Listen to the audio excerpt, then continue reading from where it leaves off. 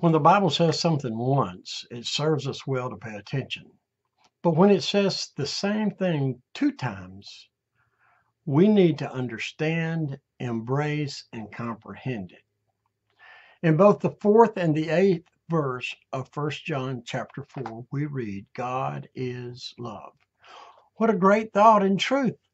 The concept of God and love appears over 200 times and over 100 verses in the Bible. I would say that is significant.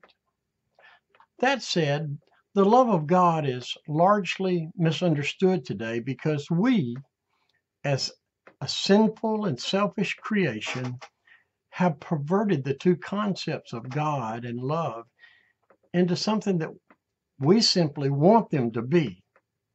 Let me explain. The concept of God in America seems to be a cross between a passive, gentle grandfather with a little bit of those two famous holiday characters, Santa Claus and Easter Bunny, mixed in. So, according to this concept, God only gives us what we want because He wants us to be happy, and He knows that to be happy, we need things because things will make us happy.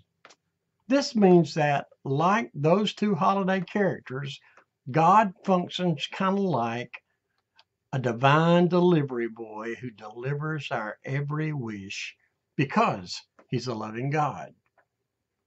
I need to be candid with you. This caricature of God is not one that fits or accurately describes the God of the Bible, nor the love of God. First of all, it is not that God loves us, but rather that God is love, and His character epitomizes this thing we call love. He is the definition of love. He is the source of love. He is the personification of love, and His love reaches to us because of who He is. In fact, we can learn how to love from studying God. For you see, out of His great love, God created humankind to have fellowship with. And when God's crown creation sinned and became separated from Him, He didn't just overlook the sin because sin requires payment or restitution. I want you to think about it like this. If God would not have overlooked the sin of the first man and woman whom He created with His own hands, we call them Adam and Eve, then why do we think that God will understand and overlook our sin and disobedience because of His love?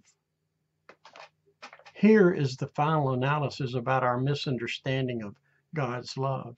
He does not, in fact, overlook our disobedience and sin. Rather, He deals with it. And it is His love that causes Him to do so. He is too powerful and holy, and He loves us too much to come to us and leave us like we are. Just like a loving parent who disciplines their child that they love, God will discipline us for the purpose of drawing us to Himself, that we can be clean and pure and holy. His love is an overt love, John 3:16. It's an overwhelming love, John 3:17, and an overcoming love, John 3:18. His love comes to us to help us come to Him. He wants the best for us. His is a love that will not die. Why not receive and respond to His love today? He is offering it to you. Heavenly Father, thank You for this love. Help us to understand how You love us and that we can love You. Today, heal our hearts and heal our land. In Jesus' name, amen.